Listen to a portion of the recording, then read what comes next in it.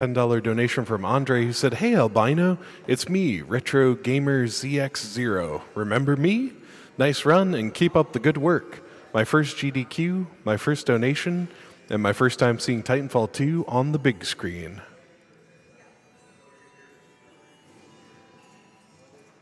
Summer Games Done Quick will continue in a moment after these messages.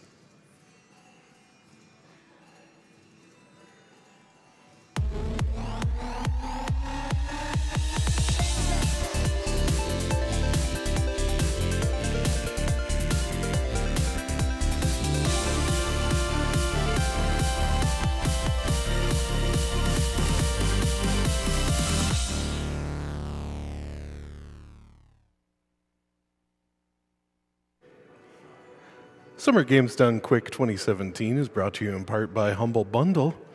You know, whether you subscribe to their Humble Monthly, buy from the Humble Store, or get one of their signature Humble Bundles, a proceed of every purchase goes to charity. And did you know when you subscribe to Humble Monthly, the games are all yours to keep? That's correct. They don't go away even if you cancel that subscription.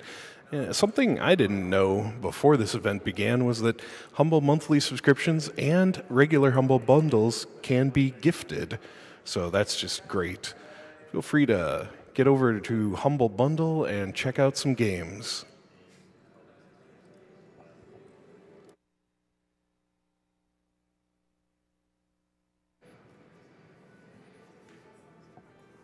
Up next will be Diablo 2 Lord of Destruction, an any percent normal assassin run by MrLlama.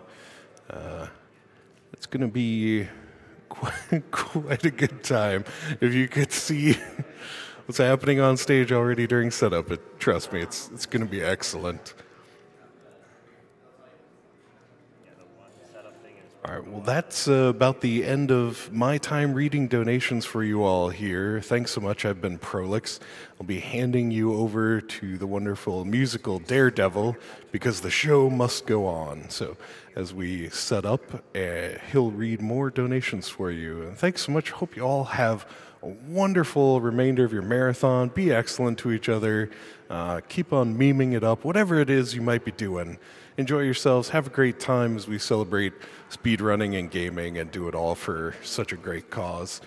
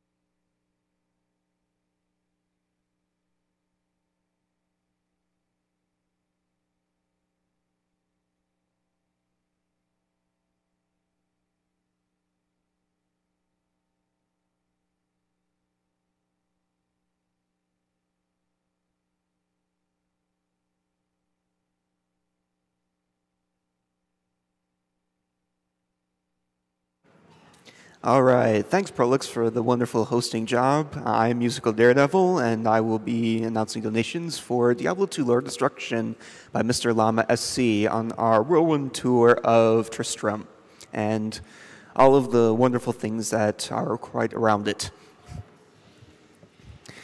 We have $50 from Orin Crest. Nothing to say other than thank you for giving us the wonderful opportunity to donate to a worthy cause watching really short versions of our favorite games. We have $40 from Two Grey Wolves. Thanks for the great content and entertaining runs year after year. We have $30 from Gazoo Snake 211. Thanks for this awesome marathon. We have $10 from Stash.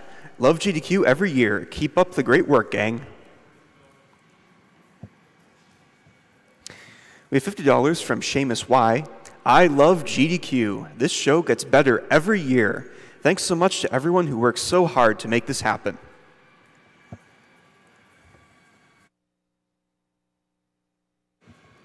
And we are ready to go in our Diablo 2 Lord of Destruction run by MrLlamaSC. Take it away. Can I get the name incentive? Yes, the winner of our player name was Chris Wilson, all one word. Sorry, Ryu, looks like you're only in second. Per usual. Okay, we'll go on 3. 1, 2, 3.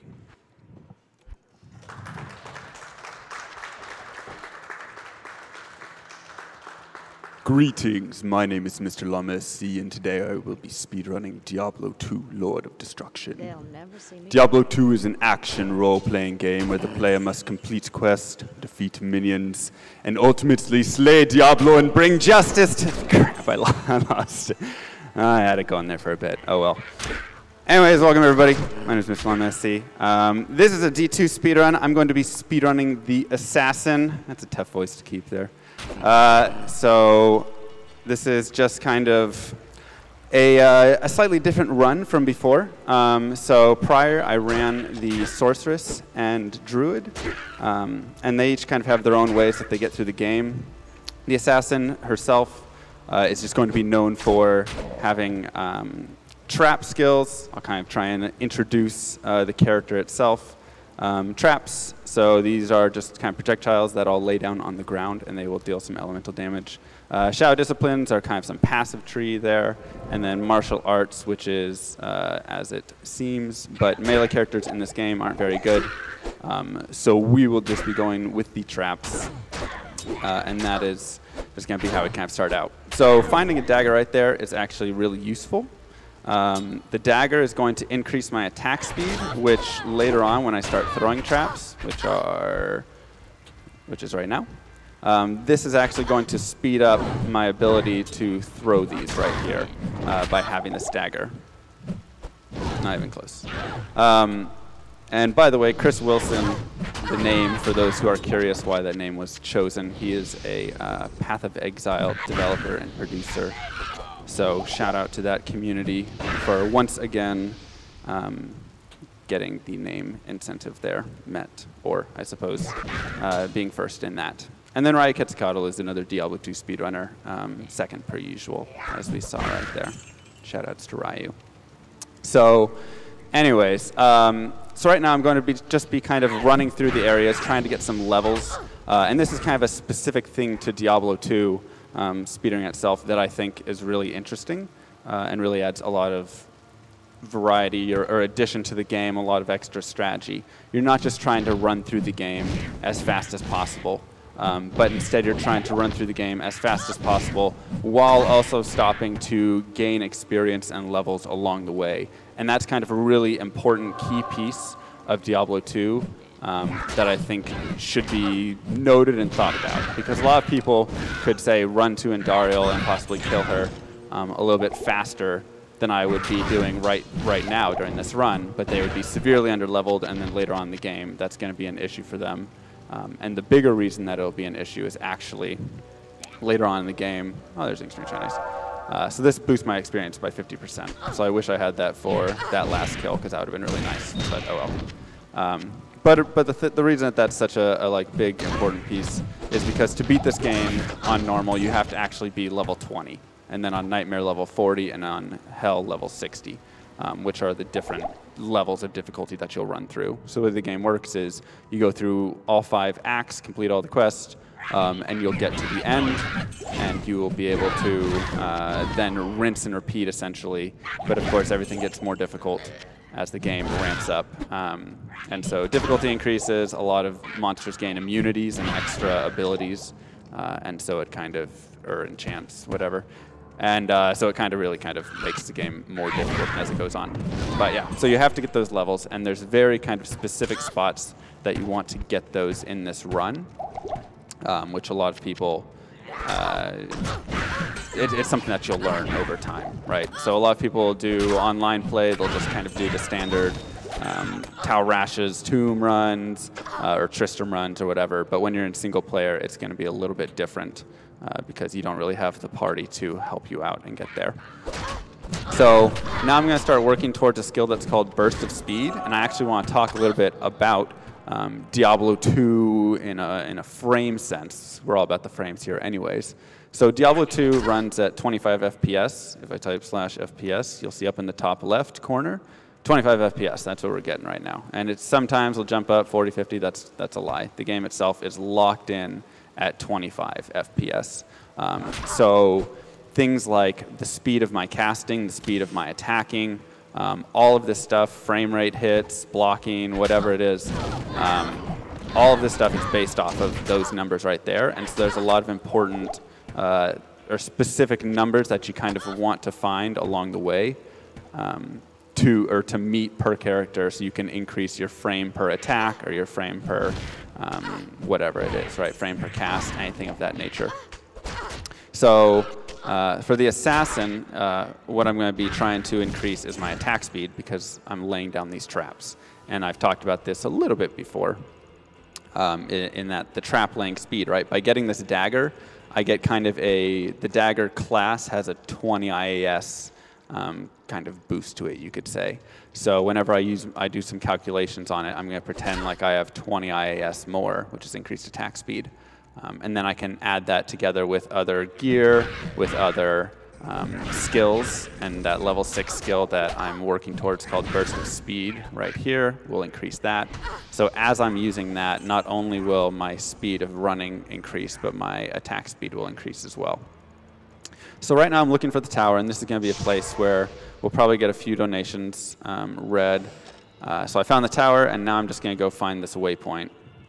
And hopefully it's close by. We got 2 shrines, which is really nice. You saw I had that earlier experience shrine, and I was really happy about it. Those are very crucial in world record runs, such as this right here. So if you want to run for a record right there, it's pretty much impossible, I would say, if you don't have experience shrines. You're just not going to get it whatsoever. So the Black Marsh is a really important map because you need to make sure that you're finding the waypoint and the tower in a close enough proximity, and it looks like we might be have a little bit of distance between them right now, and hopefully I can find it still. There it is. Okay, not too bad, and we got 3 shrines on the way. I'm pretty happy with that. So, but sometimes you'll get a map where it's just like there's a river in the way, and it's all the way across, and it's just the worst thing ever, and you're just like, okay, I'm just not going to deal with this. I'm also really happy right there that I got those potions. So the strangling gas potions are going to be useful later on to deal with the fire enchant. So monsters can be fire enchanted. The Countess herself will be fire enchanted, which means that she has a very high resistance to fire. And of course, these fire trap balls that I'm throwing at her will be not doing a lot of damage. So what I do instead is I get that. I need to be careful of this guy because he's cold enchanted, so that would slow me down. I want to make sure I avoid that. So what it's going to do instead is I'm going to be throwing poison at her to kind of damage her that way. So once I get level 6, things will kind of speed up a little bit. And then I'll just be down here running for a few minutes, and by a few minutes I mean probably like 10 plus. It's kind of the annoying, grindy part of the run. After this, you really don't have much of it at all, but unfortunately this is the one spot that we do. So if you want to go ahead and read a few donations now, and then when we get down to the Countess, I can kind of explain a little bit more. All right, I have a massive pile of donations here. We have $5 from Iggy Zig. Hey Llama, can we get a quick roll call from the couch? Yeah, we got Ryu Quetzalcoatl sitting on the couch there. Thanks. Roll call. We have $80 from Daniel San. Stay a while and listen. If you're looking for Diablo, you've just missed him. I am so happy to see my all-time favorite game on GDQ. Good luck on the run. Please save Kane, by the way. I think we do have a lot going towards save Kane right now, which is good. We have a lot going towards save Kane. Let me actually just check that really quickly. Yeah, save him is quite in the lead with $5,455, and leave him is just $1,600. There you go. A lot of people love Kane. He left a good impression with all of his speeches, I guess. So now I'm going to be down here facing off with the Countess. And so dealing with her minions isn't a big problem, but dealing with her, like I said, I'm going to be throwing poison potions. And so I'll be weapon swapping between those, so I can throw daggers when I'm throwing my fire bolt or fire blast, and then I can drop my poison potions on the offhand. All right, so we got one of the 4 runes that we need, so that's okay. We're going to be doing this a few times, like I said. This is definitely going to be a very tense, tight part of the run. Not tense, a very make or break-ish kind of piece in terms of what our speed is going to look like later on. So the things that I'm looking for as the run progresses, I need to have what's called stealth and a leaf. Okay, so these are 2 rune words. So those runes that I got, such as that Tau rune, will give me plus to poison resistance, which in itself is worthless. And then an Eth rune will give me, I wasn't Eth given armor. Something else that's worthless, something I really don't care about at all. But when you put those together in an armor, they will actually form a super armor called Stealth, which will give me faster run walk, faster hit recovery, and also give me faster cast rate, which I won't need on this character. But it essentially just beefs everything up, makes it really, really good. And that's true as well with what's called a leaf staff. So I'm going to get a 2 open socket staff, and I'm going to be socketing that with a Tear rune and a Rao rune. And then when you combine those together, it gives +3 to fire skills, which is a really big time save. And a lot of people think it's just for a sorceress because it's in a staff, but that's not true at all. It's any character that has fire skills will get the benefit there. So since I'll be using fire traps throughout this run, that's going to be just a really big benefit. So the reason that I also really like to run down here, and let's say even if I got all of the runes on this run right here, all 4 of the runes that I need, I would still come down here and do more of these runs. And the reason is because I'm running for this experience that I'm getting. So these groups right here, anybody that has the see the Dark Breath Shade, whatever his name was, or Puke Lust, or whatever it is, any of those guys are going to give 500% experience, them and all of their minions. So essentially what I'm doing is I'm looking for as many of those groups as I can. And that's not just going to be at the start of the game, that's going to be throughout the game as it progresses. So this right here is another boss group, so everybody here gives 500% experience. And if you watch my experience bar down in the bottom, right above my stamina bar, I don't know if you can see it. This thing right here. If you watch that, you'll see it visibly jump whenever I kill monsters in these groups. So it's worth just a lot more experience to go after that. And we gotta make sure that we keep our burst of speed on. So once again, I'll just be kind of farming this countess a little bit. Looking for a Tear rune, a Rao rune, and an Eth rune. And then bonus runes would be 2 more Rao runes for some extra fire resistance later on in the run, which can just be helpful. So we have our stealth at least, which is really nice. That's our first piece. So if you want to read some more donations, go ahead. All right, we have a $150 donation from Ryu Quetzalcoatl. Hey Llama, this is your helmet on the couch speaking. Good luck. Go fast. Don't rip. Oh wait, it's softcore. Love you. So Ryu is a hardcore runner, and so sometimes which is why he's on the couch in a helmet. So sometimes he'll make fun of me a little bit for playing softcore, but here you go. Little shout out in the back for him. He is a great guy though. So we'll just continue on down this tower. Like I said, if you want to read maybe 1-2 more donations, because I'm just going to be killing some bosses, and then I can talk a little bit more about some stuff. I have an anonymous $200 donation. Deckard Kane has a message for Twitch chat. Stay a while and donate. I have an anonymous $150 donation. You know why I donated this much. 100 and what was it? 150. Let me adjust my mic here. That's better. Okay. I have $100 from Bayonetta. So totally looking forward to the Diablo 2 run. Good luck, Llama. Thank you so much.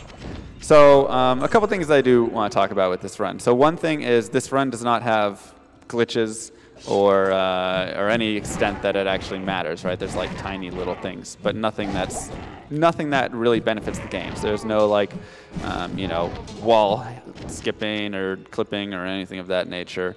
No buffer overflow, no out of bounds. There's like tiny little out of bounds things, but nothing that's useful in speedrunning. So it's a pretty sound game, pretty well made in that case, and so it's more just kind of a showcase of somebody who has just sat there and, as my ex might say, has no life, you know, whatever that means. She always spoke in riddles, and plays games, you know, plays the same game over and over for a couple of years. So that's kind of the extent of it, and it's very. I want to try and showcase, I suppose, what to kind of look for in it that showcases the, all right, one more rune, and we are good on that. That's good. What kind of makes the game really interesting for speedrunning. So the stuff that's really cool about it is it has a lot of RNG and just decision making, right? Immediate, you're just sitting there, and then all of a sudden you have to decide, am I killing this boss group, am I not? Because every single time is going to spawn differently. Maps are procedurally generated, so you don't know exact paths on maps, you just kind of have a rough idea based on certain patterns that it should run and stuff. Item drops are random, these rune drops are random. What's in the stores and what you can buy, what you can, I mean, everything and anything that you can think of pretty much in this game has a lot of random factors to it. So you just have to kind of sit there and be running along and then make that split-second decision of what do I do? And that's something that has been built up over time with a lot of playing. And I know when I initially watched the game, it didn't look nearly as difficult as when I started trying to speedrun it. I was like, oh, this isn't too bad. I used to play Diablo 2, like, not bad at all. But when you start playing these low-level characters and they're just glass cannons that can just be abused super easily and have a lot of difficulties with like faster hit recovery, and all of a sudden, you know, every time something hits you, it stuns you, and you know, you don't just have all the perfect gear and stuff. It really changes the dynamic of the game. And it's kind of interesting. And so I think that's one of the things that if you're watching and you're wondering, hey, why should I kind of appreciate this run? You know, it's just a dude playing a game casually. In a sense, yes.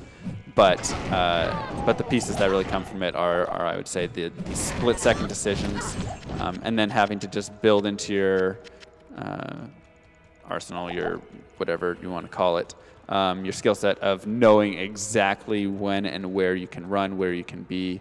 And there's a lot of stuff that doesn't really get to be seen throughout the run, or is difficult to see because it's not stuff that you look for when you're watching it, just kind of more casually. So a lot of the stuff is going to be around like exact placements of where I'm placing my assassin to be close enough for dropping hits, for grouping up monsters, creating holes that I can kind of run through. There's a lot of pathing that you kind of want to be aware of as the run's going on. And so you want to make sure that you're always in the right spot. And perfect. All right, we actually found all 4 of our runes, which makes me a very happy camper there. That's something I'm super happy about. Because each one of those rune words, the stealth rune word is probably 10 to 13 minutes of time that could be lost if I didn't have that. And then the leaf rune word is probably about 5 to 7 minutes of time that would be lost. So each of those right there, obviously you can tell, like, if you're in a world record run, or trying to get a world record run, and you don't get those runes in the time that you need to get those runes, well, then you just quit. Like, you start over. So there's a lot of resets like that. And that's one of the other difficulties with Diablo 2, and when you're trying to run it kind of competitively, is not every run can be a world record run. And not every day you're going to be on point. So you have to find the day where you're running really, really well, and all of the maps and RNG and everything is working in your favor. Because you could be running perfect, but if you get terrible maps, don't get the runes you need. I've had days where I've gone 10 hours without getting out of the Black Marsh, because every time I got to the Black Marsh, I got a terrible waypoint, no shrines, and the tower was really far away, and it was like, All right, reset, and you just keep doing it over and over. Finally, you get in there, and you have a good map and everything, and then your tower has really bad bosses, so you get no experience. And then you get down the next one, and you start, and your tower is great, and then you don't find any of the runes you need. And this kind of just builds as the run goes on. So it's really interesting to see and to kind of note that and see just it's difficult to say exactly how fast a run can be because each one kind of has a set time that it could be, or a potential time, assuming you played perfectly. But you can never really know until after the run's over. So when you're going through there, sometimes the times are tough. So as famous poet and philosopher Tupac once said, "Even though you're fed up, you got to keep your head up." So that's kind of the motto that I like to keep when I'm running Diablo 2. If you want to go with some more donations, go ahead. All right, I have an anonymous $200 donation, an anonymous $256 donation, and an anonymous $500 donation. Wow. I also have a $5,177.34 donation.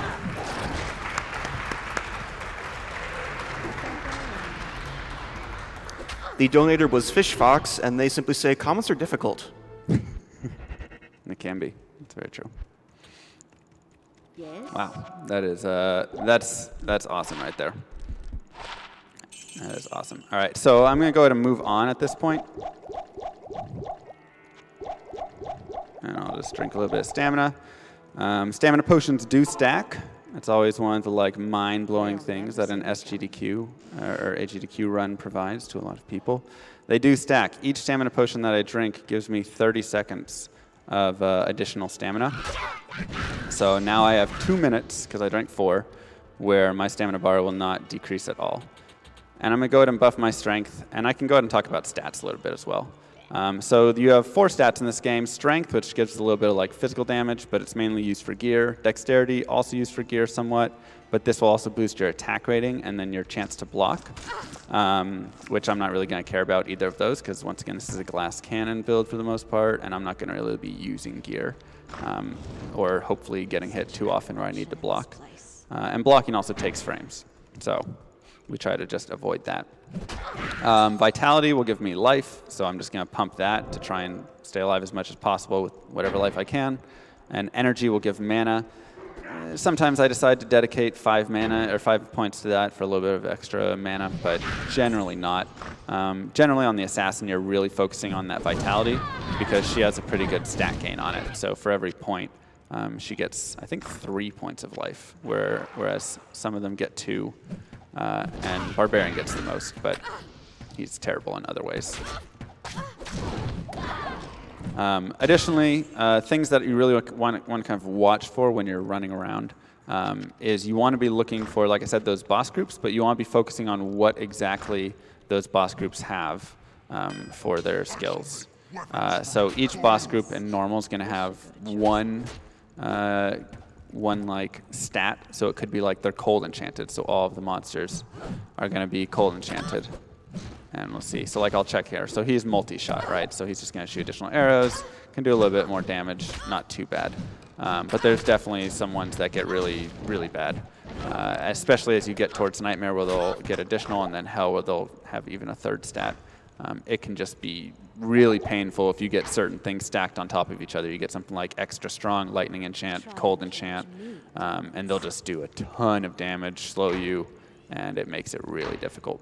So you always kind of want to be on the lookout for those boss groups for that experience, but then additionally just watching and seeing, okay, is this going to be, is this a boss group I want to stop and fight, or is this one that I say, nah, we should just let go and just move on? And that's another one of those just kind of split time decisions that you have to make. So to the left there's going to be a boss group of cold enchanted tainteds. I don't really care to fight those. So that's one of the groups that I'll probably just run past. If I was level 12 right now, I might, because it would give me the skill that I'm going to use at level 12, which I'll show you guys soon. It's a really good skill. It's going to allow me to kind of start dropping traps and running forward. So this is where the assassin gets a lot of her speed from, actually. It's Wake of Fire. So I just set down a trap on the ground, and then I'm able to continue pushing forward in the game, and that has no effect whatsoever. And ooh, it looks like we found a secret room. So there's nothing important about this room. It has some chests and stuff like that, but you can see on the map there, it's got that little square, and it has that secret door on the side there. So one of the like fun little secrets of the game. Once again, there's not really a lot of cool secrets. There's a couple, but nothing that's really going to be beneficial in speedrunning. So now I'm running around trying to find the exit. Oh, this is level 3. I thought we were in level 2. Okay, so I want to go up actually over here for this one. I guess I blitzed through level 2 and 3. So I need to run. I'll try and teach you guys maps, I suppose. We'll see how it goes. The way that maps work in this game is there's a set kind of starting block and then where you want to run from that. And so if a block is running, man, we don't have a good map coming up for it. Maybe I'll save that for a little bit later. I could have done it in the jails, but essentially I knew I needed to run to the top right there because my entrance was facing towards the bottom right. And each map, or not each map, but some maps have set kind of stuff like that. Other maps don't. For instance, right now we're in the catacombs. There's nothing useful down here for telling me where I need to go. There's some basic patterns that I can pick up on as I'm kind of running around, but pretty much I'm just running blind until I run into something that I recognize, and then at that point it's either continue down this path or turn back. So a little bit of an annoyance, and once again, just more places for RNG to really affect the game. You can have an amazing tower and get out with all of this experience and all of your runes and just be feeling great, and then get down here, and every single level, it takes the entire level before you're able to find the exit. And you're like, well, at least I spent all that time down there. So if you want to read some more donations, you can go ahead. I have an anonymous $200 donation. I also have a $200 donation from a Nunya Moose. I will make another donation if the announcer mispronounces my name. How'd you do? Did you get it mispronounced? I think so. We shall see. It sounded pretty bad to me, so good job. We have $25. Hey, Funkmaster MP here. Really happy to see MrLlamaSC running Diablo 2 at another GDQ. You guys are amazing. Blow those records away for a great cause. MSF and this great community makes dedicating my week watching totally worth it. P.S. MrLlamaSC, will we be seeing any new tech that will make Diablo 2 running faster than Diablo 1 with its casual walking yet? So not really, maybe kind of. There's something that we've recently kind of played around with, discovered, that can bring a little bit of speed to the Paladin, maybe the Amazon. It's something called swap casting, and when I get to level 12 here, which should be any second now, I'll actually see if I can showcase it a little bit. And it's not great to show on the Assassin so much, because she doesn't really have good skills for it. But, and there's level 3, perfect, one more level. But it's something where you can actually kind of trick the game into thinking that it's using a different animation. So let me just get level 12, and then I can, it's a lot easier to show than to explain, and even explaining it's not great, or even showing it can be difficult. Okay, so we got level 12. So now I have what's called Wake of Fire, which is a wonderful skill, and I'll go ahead and set, oh perfect, Andariel. So I'll do that setup right after Andariel. So this is the final boss of Act 1. She's going to be really easy for the Assassin, and the reason for that is because the Assassin does fire damage, and Andariel has minus 50 fire resist. So it's one of those things that's super helpful and works in our favor here. And we'll just drink a couple of these to really benefit it. Hopefully be enough damage. We're going to be just short. If I have any more. Oh my gosh. That's annoying. One potion short. One potion short. So let's go touch up our mana really quick, and that should be good. I guess I could have put points into energy and done that or something. Okay, so that's going to be level 1, or Act 1 completed. And then we'll just head over to War of, continue to Act 2. So now I'll go ahead and start setting up the animation swap that I want here. So let's set that there. Okay. So what I'm going to be doing is I'm going to be doing a weapon swapping style here. Get some white boots, darn. I'm going to be doing some weapon swapping while I'm also simultaneously casting some various spells. And if I do it exactly right, it's pretty darn, has to be near perfect. You can actually kind of make the game think that you are, no, not there, X. Oh, crap. Potions make it bad. Let me just lay down a couple of these, and then I'll go ahead and get this set up again. Okay. So we'll do... I need mana. Sorry, this is... I gotta concentrate a little bit.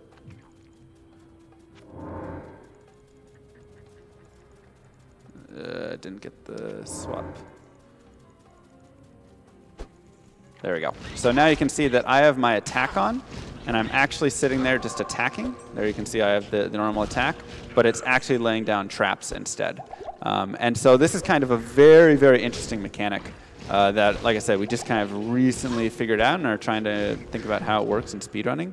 It works really cool with some characters, such as the Barbarian or the Paladin. Because you can have a really, like, you can totally screw with the animations. So the character might normally be, you know, like trying to leap, but instead you're making it whirlwind, and so he'll like whirlwind across gaps that just exist. And on the back end, nothing is really changing, but the animation does change, and it actually utilizes. Oh, I need to go up there. Oops. It actually utilizes whatever the alternate skills cast rate or attack speed is. I know this is just getting like stupid confusing at this point. So, but essentially, let's say that like right now, this is based on my attack speed. If I were to do a animation swap or some swap cast with a skill that was based on my cast rate, it would then make this skill now based on my cast rate instead. So it's really interesting how you can do some of that. And then there's also things like certain skills, like charge for the Paladin is pretty broken in a bad way. And so a lot of times he'll charge and just get stuck on stuff and all your mana will burn out. And you can actually totally just kind of get rid of that and make your character a really smooth charger. So now we're in Act 2, and the important things with Act 2 is it's kind of a puzzle, essentially. So what you're trying to do is just gather the pieces up and then put them together in the cube, make the giant staff, and then you go to the end, and that'll open up the gates to the final boss of Act 2. And this also kind of exists in Act 3, but that's kind of the simple, easy way to look at this run. So what I'm doing right now is I've set that TP right there, and this is a way to kind of do forward-back strats, you could call them. Maybe that's more of a complicated name than it needs to be. But essentially, this lets me continue moving forward without having to worry about losing time, right? So if I had gone all the way down there into the Halls of the Dead and not gotten that waypoint, then I would have to either come all the way back up to get out and then continue my way, or I'd have to start back at the beginning there and keep running through. So instead, I set a TP there, and then I move forward, and then that allows me to just continue moving on. And then I can just go right there. As soon as I get this cube, I can leave the game, or I can just go back into town and then use my waypoint again. So this is actually a good place to showcase the maps and how they kind of lay out. So I know that my entrance block is towards the top right. You might say, well, you entered facing the bottom left. Technically true, but my block is towards the top right. So this means that I need to run towards the top left. That's just specific to this area, and it's different for every area, sometimes different for each level. But I know I need to go to the left way to find this exit over here. And it's not always going to be directly to the left. Sometimes it could be up and over. Sometimes it could be 3 rights make a left, and it can be down below you.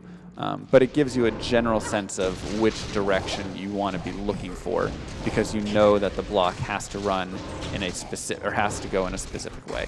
So that's kind of an example of how the maps look throughout the run and what you're kind of looking for. And so like I said, maybe about half to 2/3 of the maps have some sort of pattern like that. And then a lot of them, like the maps outside there that aren't within a temple or a halls of the dead or something like that, they have less pattern like that and more just look in corners, right? You just need to like, all of those maps are kind of built like rectangles in a way, and you need to go look in the corner. So that's kind of what that is. So we've got the first piece of the puzzle, and this is actually the piece that combines everything. So it's going to be very useful to have for Act 2 and 3. And then I know right here, once again, this is a corner. I know this is an exit. So this will take me to the next area, and that was actually a really nice map. So that's really good. And I'm also extremely happy right now because we just got beetles, which is huge. So beetles are everybody's, probably people's lesser favorite units in this game.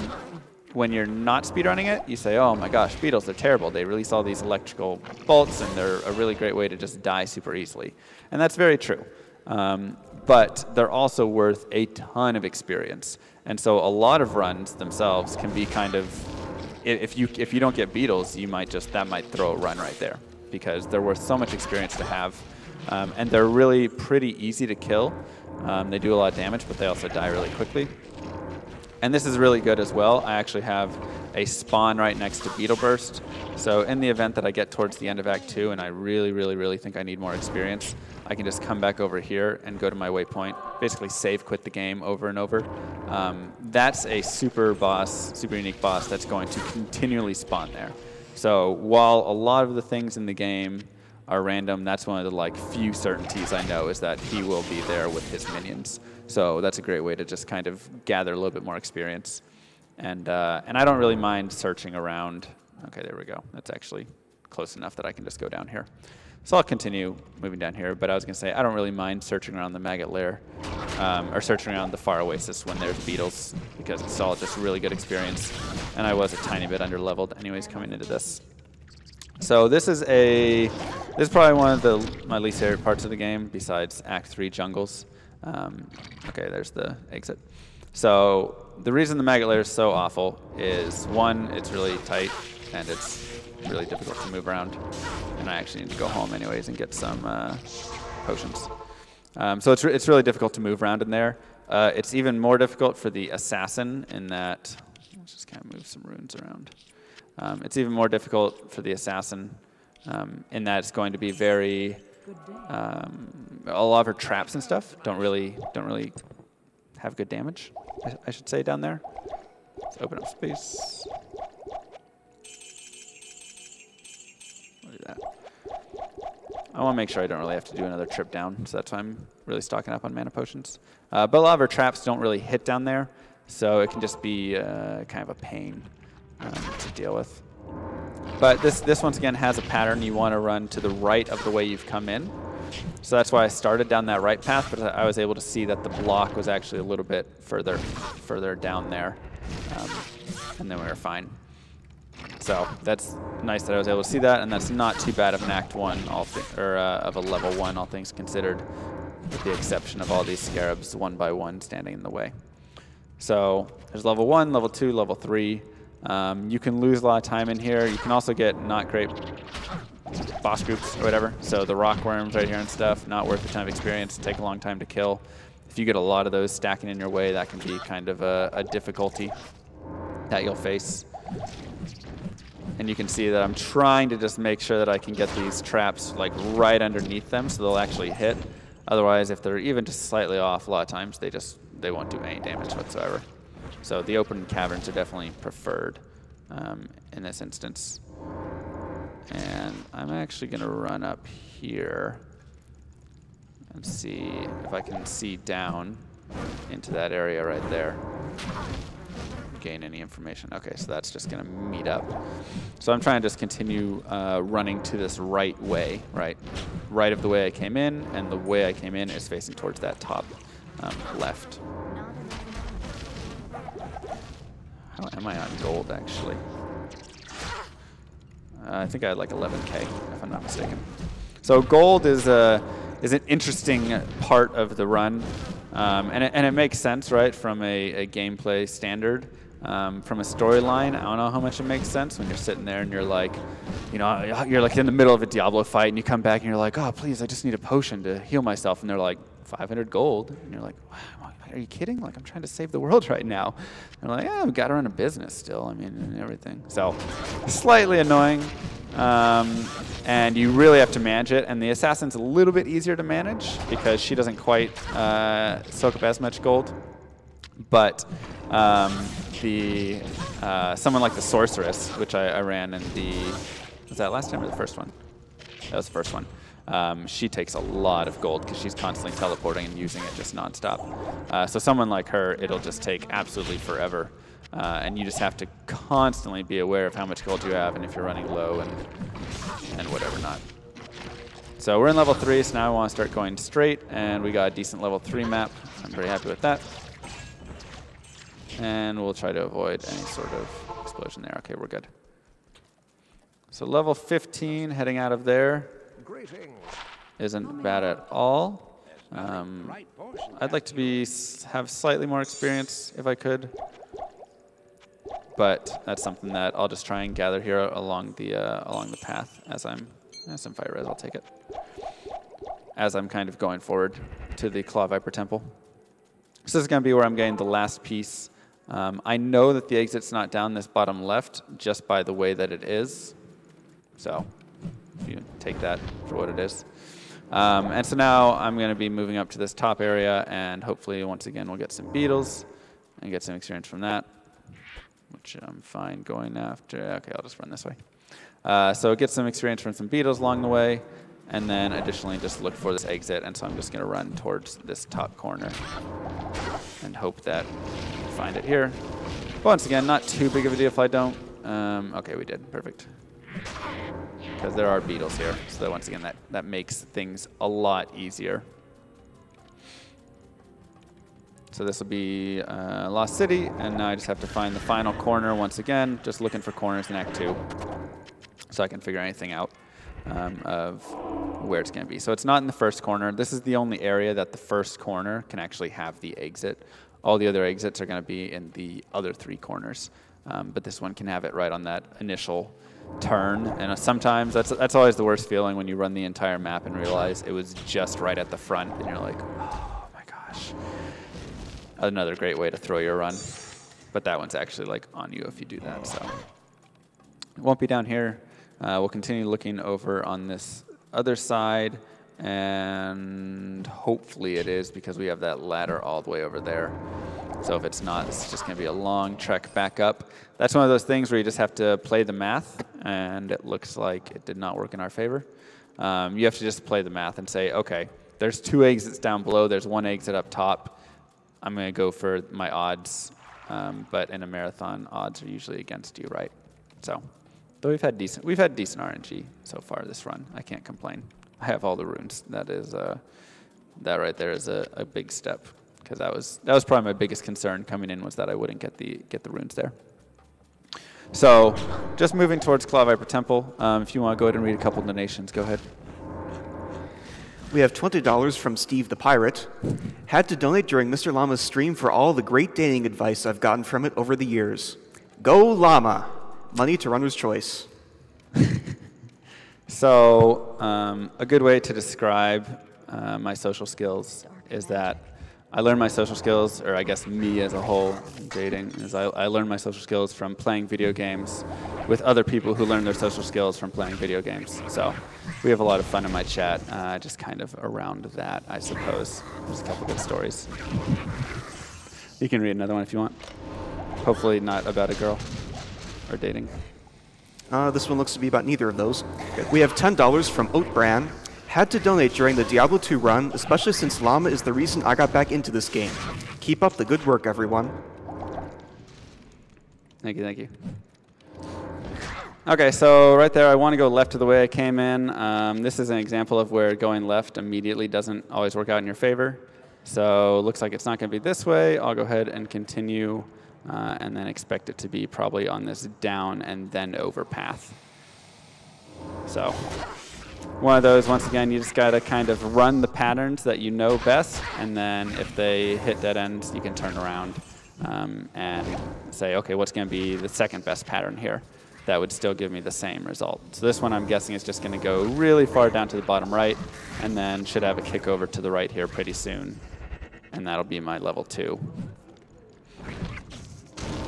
And it's still possible that is not the path, but I'd probably put money on it at this point. It's looking pretty good. And yeah, there you can see it's starting to go up. And our level 2 should be right here. Perfect. So just a lot of map and pattern recognition. And we set that TP there just as a safety precaution. Fangskin, he's not too bad on the assassin, but he's definitely someone who can take out a character pretty easily. He does a lot of damage, and if he gets you kind of in a hit lock, you'll just get stunned over and over, and if him and a couple of his minions start hitting you, it can turn into a bad time. So at this point, I have both pieces. I'm going to go ahead and just morph them in the cube. That makes a big staff, which we don't have to actually watch being made. You can just say, all right, cool, I know it's being made. And now I'm just going to fill up on some potions here. And my gold is definitely a little bit poor, so that's something to note, I suppose.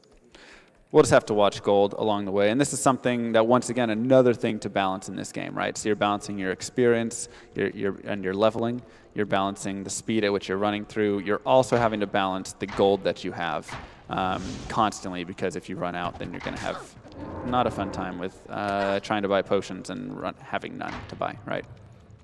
So kind of annoying. So now we're going to go ahead and make our way towards the Arcane Sanctuary, which has no set path in it. This is like the ultimate nightmare of any speedrunner right here. You have a 1 in 4 chance of finding the right way, and that's it. And there's no path. And people will tell you there's a path. They'll say, oh, follow the stars. They move to the left, so it's to the left. Or they'll say, well, my brother, you know, you look at the patterns on the... No, there's nothing. There's nothing, I promise you. We've done thousands of tests, and I'm sure someone still in chat is like, no, I know the way, trust me. You don't. There's nothing. You can't. You just can't do it. So instead, you just put your prayer hands together, and you say, all right, Diablo, give me what you got. Give me your best. Give me that first way. Because I've definitely had runs that were on a PB or world record pace heading into here and then fourth weight it. And unfortunately, I'm kind of known for fourth weighing it as well, third and fourth weighing it. So hopefully, sometimes even fifth weighing it. Sometimes even fifth weighing it. Thanks for the reminder. Appreciate that. So a fifth way is where you start down one path and then you turn around and go, I don't like this path, whether there's a lot of monsters or you missaw the ending and you thought that it wasn't the right way. And so you turn around and you run all the other directions, only to realize that, nope, that was the way to go. So this area is especially garbage for the assassin. One, it's a tight area, and I mean tight areas are bad for a lot of the characters.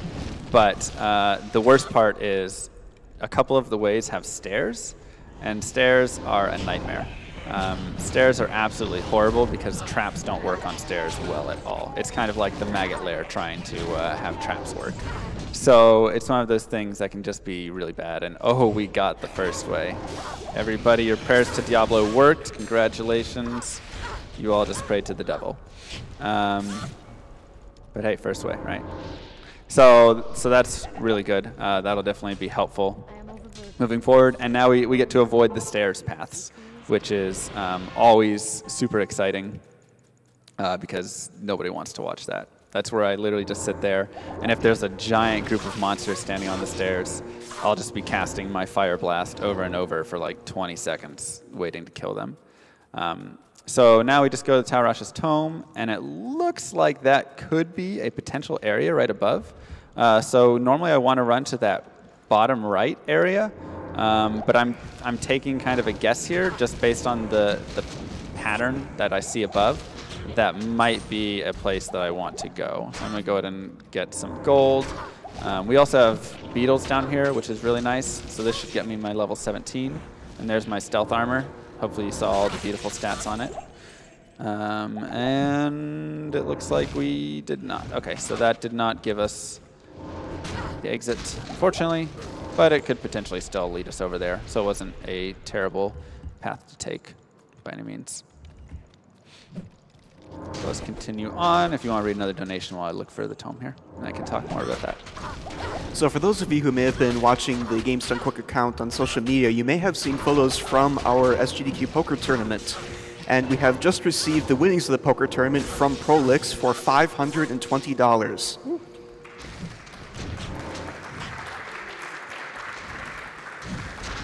And the message with that donation was, "Hi everyone, Prolix here on behalf of the SGDQ 2017 Annual Charity Poker Tournament participants.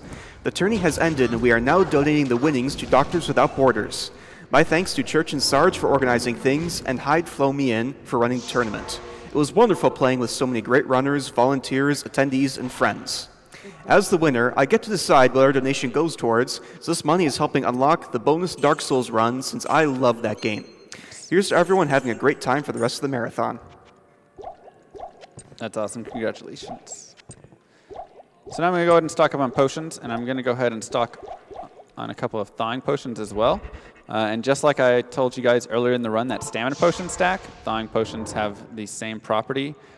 Every thawing potion I drink, I'll gain 50 resistance, 50 cold resistance, and that will stack for, or that will work for 30 minutes, or 30 seconds. 30 minutes would be really nice. So I get 30 seconds of additional cold res every time I drink one of those. And since Duriel, who's the final boss here, which we just came upon, or we're at the piece now where I'll have it.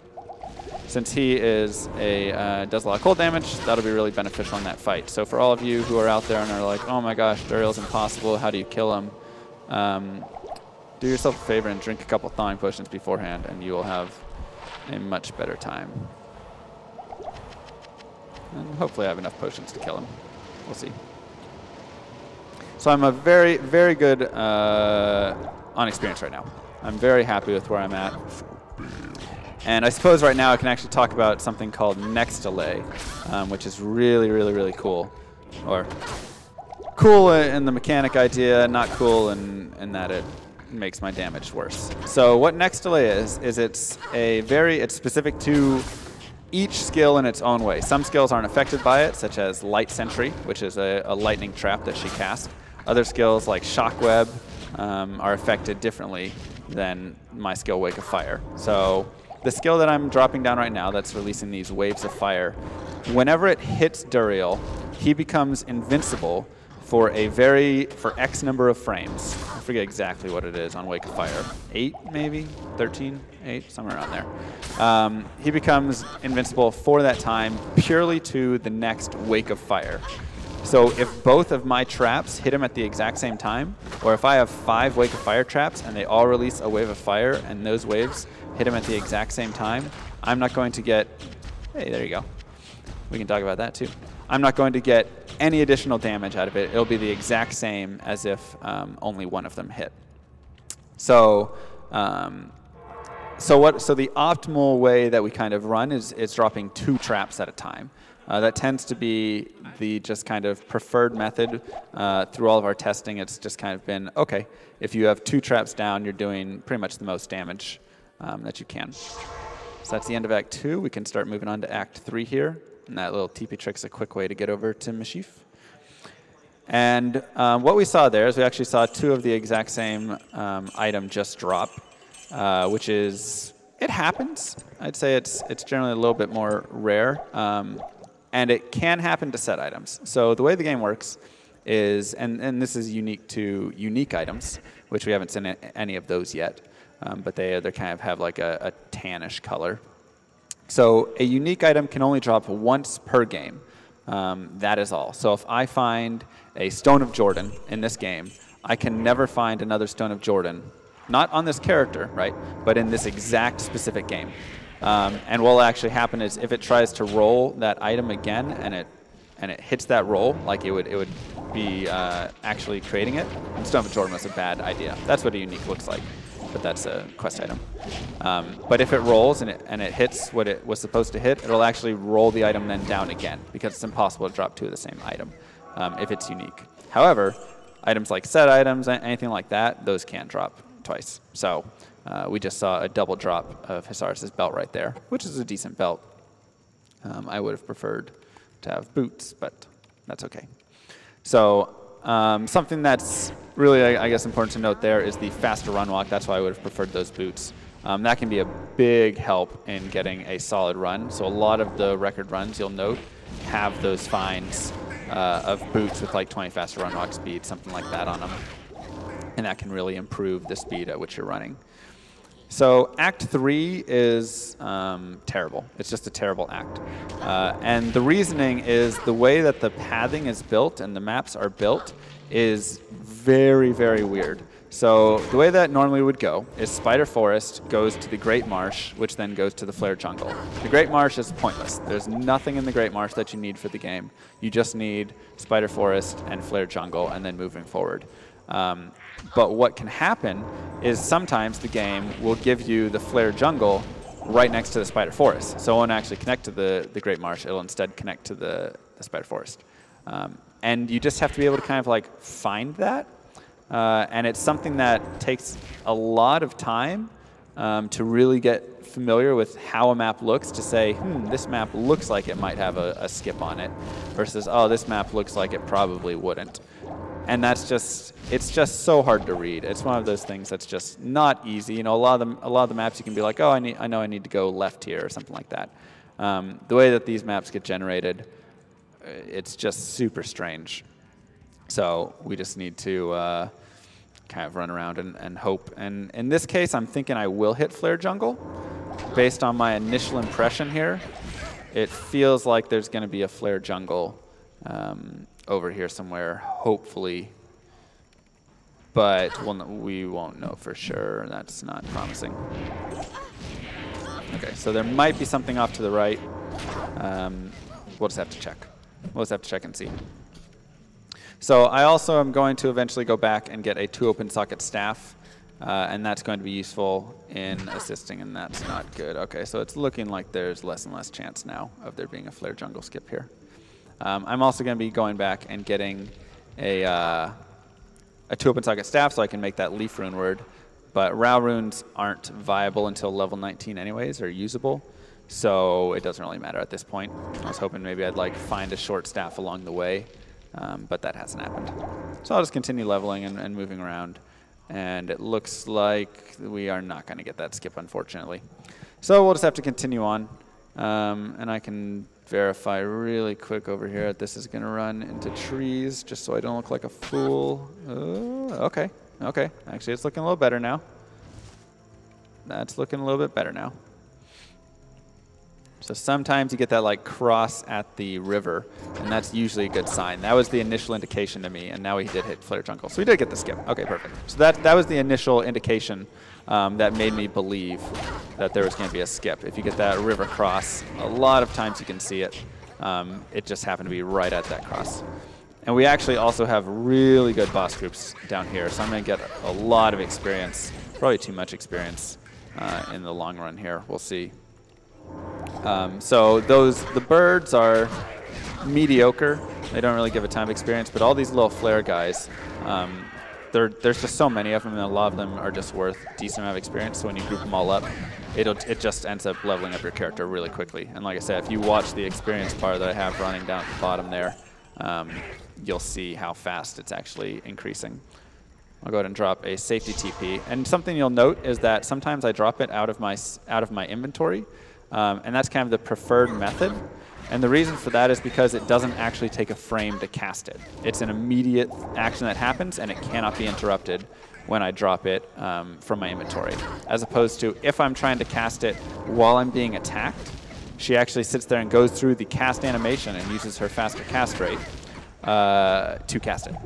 And that can be just absolutely horrible if you're in the middle of a bunch of monsters who keep stunning you, because then you don't get your TP off, you die, and you don't have a good time. So really, really, really nice sometimes to just be able to do that. I'm really happy that it's in the game. That makes speedrunning and like saving yourself if you're going to die or need to get out a lot easier, because without that, there'd be so many times where you just get stuck. And then it's like, well, see, but like right there, I cast it because there was nothing that was going to hit me. It wasn't a big deal. And I just wanted to go home really quickly. So if you want to read a couple donations, go ahead. I have a $20 anonymous donation from a while back, actually. Hey, Llama, love your runs. I'll donate an extra $50 for First Way Arcane Sanctuary. Hey-o. Good luck. So it looks like all of your prayers to the devil seem to have worked and proven quite lucrative. There we go. Look at that. Don't make it a habit, I guess, right? That's okay, so I'm now looking for the second piece in the of the 4 pieces that I need in Act 3. Okay, and I should go home actually and get the staff here pretty soon. So this is going to be the way, yeah. So I'll kill these guys right here, then I'll drop a TP, and then I'm going to go ahead and head home after I kill the Gidbin dude. So this can get me a ring, which can be lucrative. I can't carry anymore. Do that. Okay.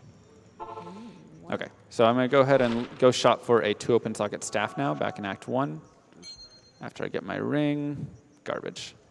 Oh well. And that's usually if you're a sorceress looking for faster cast rate, that's what you're looking for in that area. That'll work.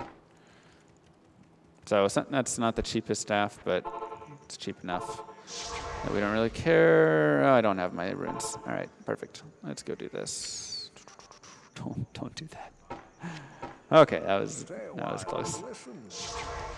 So now I'm just going to be moving forward, and once again doing the forward back strats that I kind of talked about before, right? So I'm going to go forward, go get that waypoint at the end of the next area, and then take it back.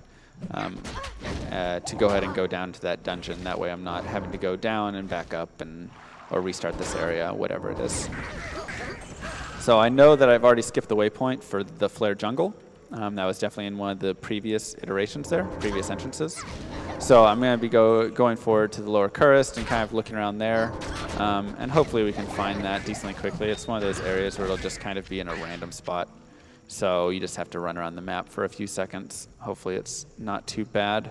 But while I go ahead and make that run, if you want to read a couple more donations, go ahead. We have $250 from Trevor134. Always a pleasure to donate to such a great cause. Keep up the good work. Awesome. You can read another 2. Go ahead. We have a $20 anonymous donation. Hey, Llama. Good to see you at SGDQ again. Have many issues getting your chainmail through security this year? Actually, no. This is the first year that I have not had issues getting my chainmail through. In the past, it's usually they've had to run it through the machine like probably about 12 times, even though every time it comes out and they're like, well, it's still just metal chainmail.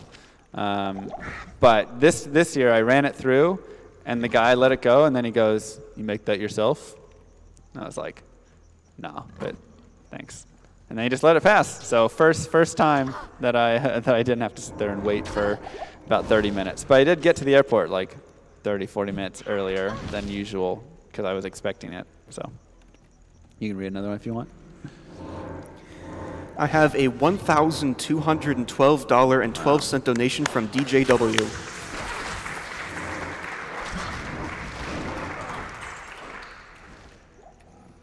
I also have a $200 donation from Huar Taralam. Caught me off guard this year, so I missed the first 75% of SGDQ this year, but glad I could still catch the Diablo 2 run. Please be worth money. Not bad. So yeah, right now money's still definitely something that's slightly a concern. It's not the worst thing ever, but it's something I'll have to continue to monitor. I haven't really found that just... Sometimes you find a couple items that are each worth 15K a pop or whatever, and then you're just set for the rest of the run. We'll set that as a small safety. Did not mean to take it though. Okay.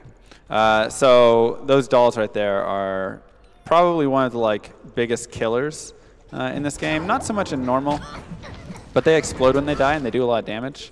And so if you're standing right next to them when they explode, it can be pretty bad. And especially I've had my my higher level characters and stuff teleport in, and then they'll have a mercenary with them, which I don't really run a merc in speedrunning. We don't really run them because we're such low levels that the mercs would just die anyways. But darn, we got a bad path. This one takes forever. There's preset maps in level 3, and this is a longer one. But I've had her like teleport in on top of dolls, and then my mercenary kills the doll explodes, and then my character just blows up and dies immediately.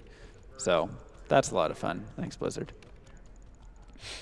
If you want to read a donation, go ahead.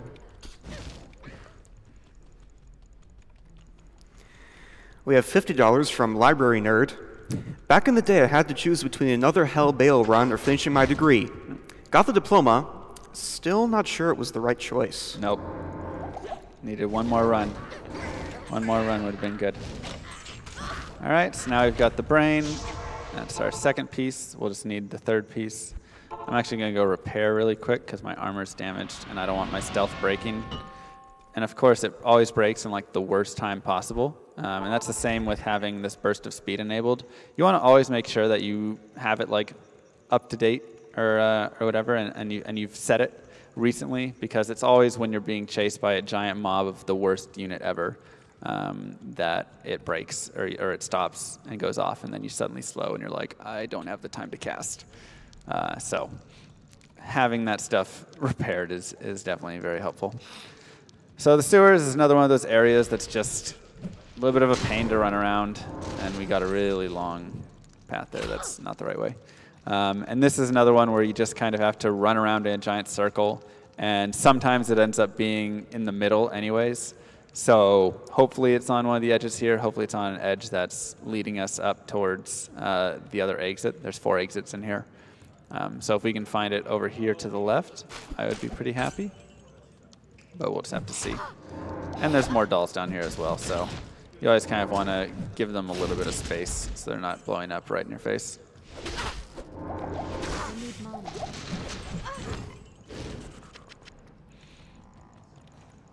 So I'm just going to find that piece, and then I'm going to head to the Travancore, put it all together, and then head towards Mephisto, who's going to be the 3rd act boss. And that'll be about 3/5 the way through there. Something like that, so hopefully my time is reflective of that. Act 4 is definitely faster. So here we didn't catch it, unfortunately. So I'm going to do the forward back, same sort of style that I've done before. Where I move forward, grab the waypoint, and then head backwards. And there's a lot of that you see in Diablo 2. Sometimes you don't need it too badly. Sometimes you need it all the time. What would really be helpful right now is finding another Rao rune. So Rao runes are going to give, I should use my staff, huh? Rao runes are going to give +2 fire resistance, and when you get to Act 4, that's where fire resistance really becomes important. So that's something that hopefully we can get along the way here, is just additional fire resist to deal with that. Because if you get trapped in a bad spot, which it's very easy to do in the Chaos Sanctuary, if you get trapped in a bad spot down there and a couple pit lords come over and breathe some fire, you're just really not going to have a good time. So still looking here. Hopefully it's not a center, but it might be. It might just be one of those terrible maps. Oh, nope, here it is. Just took a long time. So I actually don't really need to stop and kill anything. I've got my level 20, so I need to just pretty much go forward at this point. Put our pieces in, get our chainmail out. Okay, so we'll go get this final piece. If you want to read a couple more donations, go ahead. We have a $200 donation from Justin R198. First time donating at GDQ, Diablo 2 is a childhood favorite. Seeing it being run so well blows my mind. Not even death can save you from Llama. One of my favorites. Donation goes to Runner's Choice. Oh, Fire Enchanter. So I just need to kill one of the boss guys here, and one of them's Fire Enchanted, so we'll just avoid him. And we'll go kill this guy. And there's a rare amulet. I'll go ahead and morph this, grab the amulet, and go over here. And I'll go ahead and restock on potions while I have a quick second, because we're going to need a couple more from Mephisto.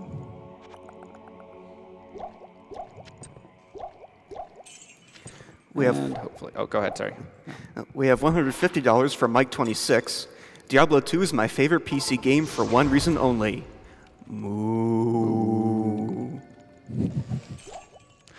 Love the cows. Well, I'll actually, since we did meet the cow incentive, we'll be doing the cows at the end of this run.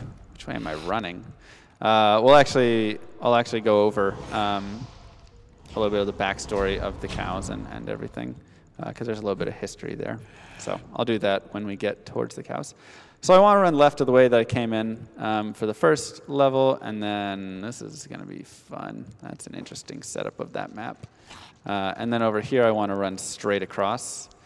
So hopefully it's just simple, and it's right here. And it looks like it is, so that's pretty good. So now we're just going to face Mephisto. First thing I'm going to do is I'm going to kill this guy to the left, reason being he can heal Mephisto. And it's just really annoying when you get Mephisto down to like 10 life, and then he gets healed back up to half. So we'll kill him. Then I'm going to gently just kind of approach Mephisto and just toss some balls his way. You know, establish a dominance, kind of like with my dog. And then I'm going to lead him over here to this ledge, if you will follow. And then I'll run around and bring him back. And now we'll just abuse him, unlike my dog. If you want to read a couple donations while I go ahead and kill Mephisto here. We have $25 from Spooky Modem. Much love for Diablo 2. Shout out to my brother Dave, who cleansed the Den of Evil hundreds of times. Good job, Dave. Doing God's work there. Almost literally, actually. More. Yeah, exactly. Right? We have $150 from Chucky J.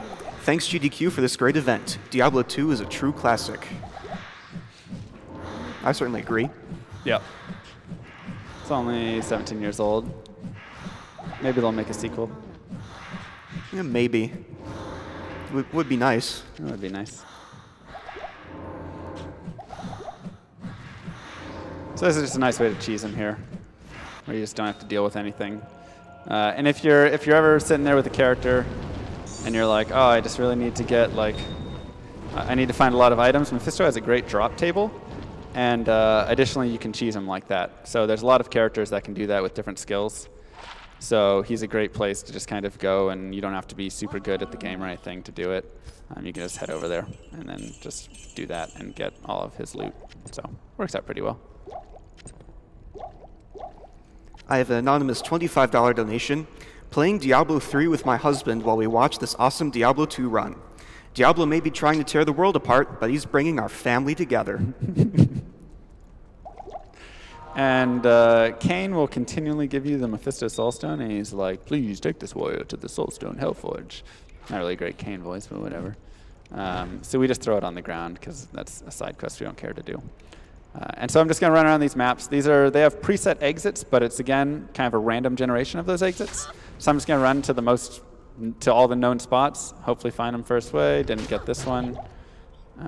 Head over here, and then head down to this bottom right corner, worst case. So you don't have to actually run like entire maps circle around all the time. Some areas have predefined exits that it's just go there. So there's a lot of stuff that can be learned with Diablo 2 ooh, that's not a place I want to be, for where you want to run. So at this point, you're going to note that I'm not really killing a lot of stuff.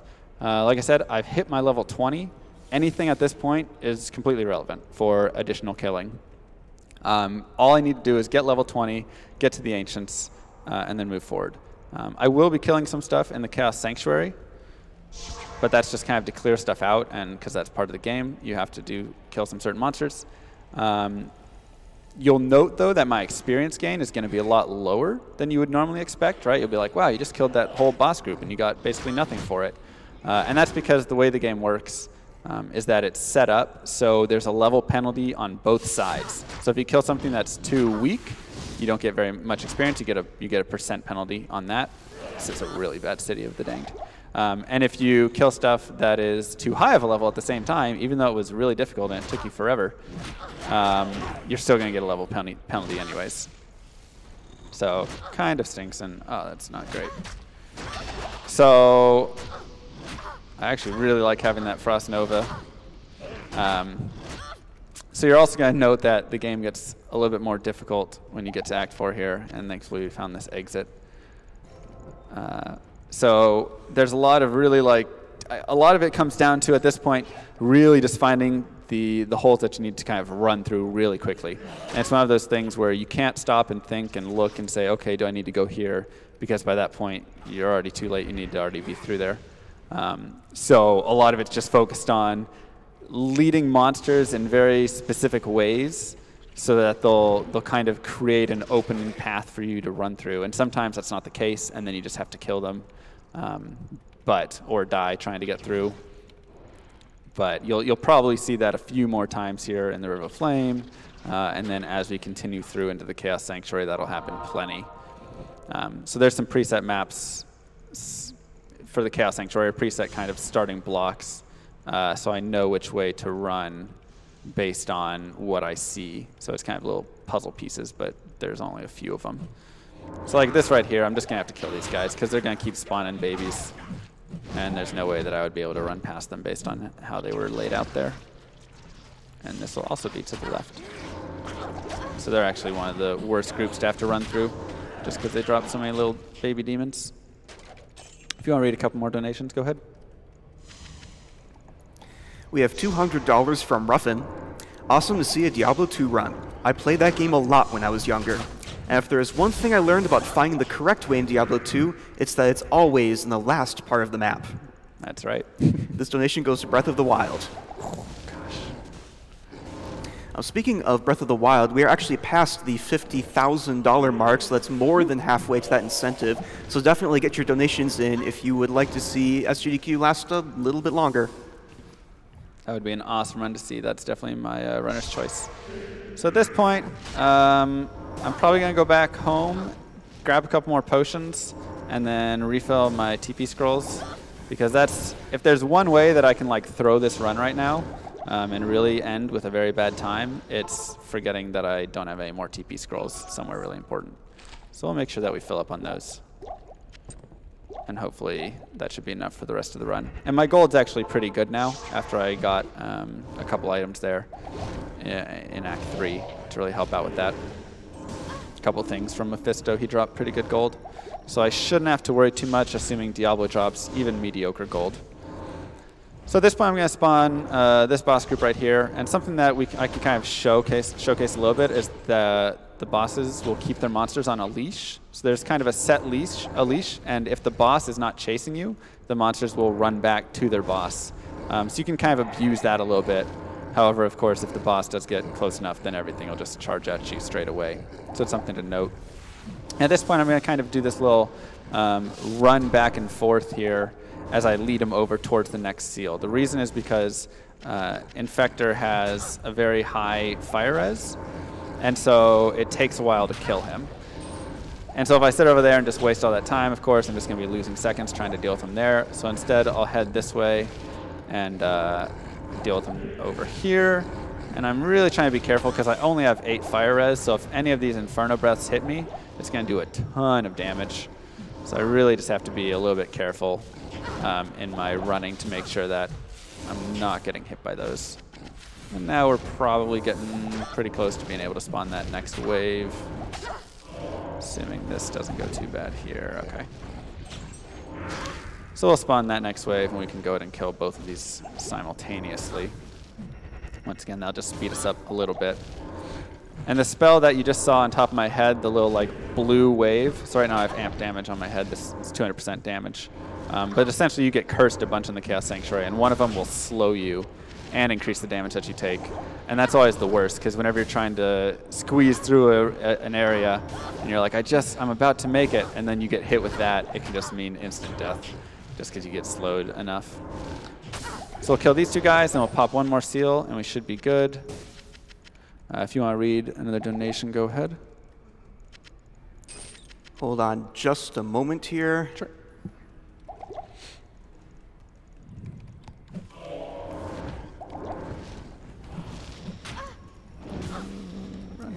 All right, we have a really quick $25 donation from Stars Eclipsed. Been loving GDQ all week. Plan to watch and play video games all day long. Let's get Breath of the Wild to its goal. Let's do it.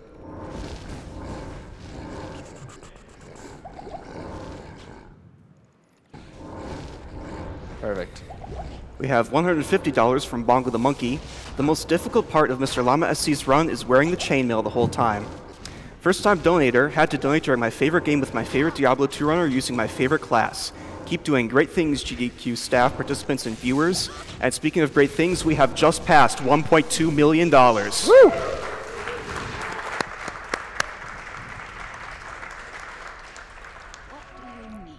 So at this point, I'm going to go ahead and go get that mercenary. So I talked about I might have a mercenary at some point in this run.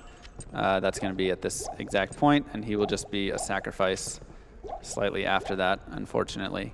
But for the moment being, he's going to be useful, so just don't tell him that we're going to sacrifice him later, I guess. So that guy right there that just spawned is fire immune. All of my attacks are fire. I could either sit there and save up some poison potions, and then it would take a long time to kill him, just throwing those, or I can come back here and get a cold mercenary and just let him do his job and kill the guy here. So go in there, and please don't tell me that that happened. Don't. No, come back. Oh my gosh. Okay, there he is. So that was really close. So there's a slight, tiny chance, and by this I mean it's happened to me one time, where Grand Vizier just decided to take a walk and just flew off the map and just flew up into the top left area and never came back. And so I went all the way through, and I was on a really good pace. I was racing, and that was the end of that because, well, and there's my favorite quote. Nothing to be done there, right? That's just I just had to reset. So I was really scared that we had that again. I did not see him for that first second. Because sometimes he does just like to go for a little fly, but yeah. So once again, like I said before, due to next delay, I'm just going to be dropping traps in sets of 2, and then immediately switching over into fire blasting. And something that you'll also note is that I really want to avoid. Well, one, his fire damage from that is going to be do a lot of damage to me right now because I have low fire res. But that lightning bolt that he like shoots out of his laser beam, essentially you could say, is half physical damage, half lightning damage. So I have 29% light res. That'll mitigate it a little bit, but it still does a ton of damage. But the bigger issue is all the physical damage as well. My defense is complete garbage. I have 70 defense right now. That's something that, as a speedrunner, you just say, not worth it, because there's a level penalty in that as well and everything when calculating if something's going to hit you. So you just don't even deal with defense at all. You don't even think about it. But it makes things like that physical damage from this attack do a lot of damage. We'll go pick that up. There we go. So Diablo fight isn't too bad if you can just avoid that. The only real trouble is sometimes he'll bone prison you. So he'll put you in a prison of bone. Very self-explanatory. And then immediately after that, lightning breath you. And usually in those cases, you're dead, or you just have to do an emergency drop TP and go home right before you die. So that's definitely been the death of multiple players before in runs, including myself. And we don't really need gold, but I would take a little bit of gold. Okay, not too bad. So we'll get a little bit more gold out of that, and we should definitely be totally set. So I'm going to go ahead and buy my potions here in Act 4. The reason for that is because they're actually worth money. I don't want the stone. They're actually worth more money, or they cost half. They cost half as much as they would in Act 5. I suppose I should say it the other way. They cost twice as much in Act 5 until you complete the first quest. So in that case, I'm going to go ahead and just save a little bit of money there, and 58,000. We should have plenty for the rest of the run, where I can pay that extra price in Act 5 to go ahead and deal with it there. So if you want to read a couple donations, I'm just going to be running for a little bit here. We have a $50 anonymous donation. Diablo 2 is the first online multiplayer game that I got truly hooked on. Thanks to MrLlamaSC for reminding me how amazing fire-trapped assassins were and the fun of racing ladders in the new seasons. They really are really strong. If you are looking to get into Diablo 2, 1, I think you should do it. It's an awesome game. But 2, this would be a great class to start with. The Assassin and then the Elemental Druid as well just have such strong early game. And as you can see, she has great vitality, right? So her life boost is really good. Her fire traps are really strong. And if you are actually sitting there and like getting gear and leveling up to be an appropriate level at this time instead of way under leveled, you'll just absolutely destroy everything. Oh, wow, that is a complete block there. I actually can't remember. This was a while back, but I think an assassin may have also been my first ladder character. It was either that or a druid, most likely. Yeah, yeah, they're very, I don't know if they're super common starting characters, but it's definitely like, this is the recommended character that I would give to anyone, or one of a couple, because it's just so strong, and it really allows you to move around and still kind of not have to sit there and worry about faster cast rate and stuff like that, and always getting hit when you're trying to cast things as much. Plus, you get a lot of bonuses from all of her passives that can be super helpful. So, would recommend. We have $25 from Wither. I'm donating during Diablo 2 because my fiancée and I love playing Diablo co-op together, and this is for her. Sometimes it can seem like the world is really not going your way, but the camaraderie skills and generosity of GDQ always lifts her spirits. The fate of the animals is already decided, but let's save the world. And I think that's a really good point. And kind of on a more serious note, I want to give a big shout out to everybody who has donated to such a great cause just throughout this run. I mean, when I was younger, I remember looking up to my brother and always kind of wanting to follow in his footsteps and everything. And he taught me about friendship and responsibility and so much more. And then when I graduated high school, I watched him head off to South America for a little bit to go provide some healthcare services to those in need. And it was just so inspiring to see someone give so much. And even when there was a little bit of a scare down there, it didn't even like phase him one bit, because just, I mean, he took that risk because he valued giving to others above everything else. And when he finally came home, I remember just running up to him and giving him a big hug, and it was just, I mean, it just made me so proud to have someone like that in my life. And the fact that there are doctors without brothers out there who have never had those experiences, and that I shared with mine, is really, really sad to me, and the fact that there's an organization, though, that's out there and can help them and help those doctors out is, hold on, I'm getting some in my headset. Yeah. Okay. All right, disregard what I said for the last couple minutes. Never mind there. But still a great cause. Still a great cause, for sure. Doctors Without Borders, everybody. Great cause. So now I'm going to be moving forward to the Ancient's Way here. This is going to be, really nice. This is going to be this is like the piece of the run where I have to have level 20, right? So I need to make sure that, I need to make sure that I'm level 20. Otherwise, you cannot complete this quest and you cannot complete the run. And so that's always like a huge thing. Sometimes I've had it happen before where I got to level 19 or whatever, 19 and 9/10, and then I was sitting there and I was like, oh gosh darn, like as I'm about to the Ancients, you have to run back and go get more experience, and it's just a giant pain. So I'm just going to be navigating through these maps, getting over to Ancients, and then we'll just kind of see from there, and that's a really good Glacial Trail map, so that's definitely going to be helpful moving forward here. Definitely going to be helpful moving forward. And now I'm just on the way to the final bits. If you want to read a couple more donations, go ahead. We have $50 from Trinity3. Third year of watching GDQ, and I love the Diablo 2 runs each time. We have $50 from Sezi. Diablo 2 is such an awesome game. Mr. Llama, give us your best stay a while and listen impression, and I'll donate another $50. Stay a while and listen. Oh, I think I just moved the window. My bad. Do you want me to move it back, or do you want to move it back? I'll let you guys readjust.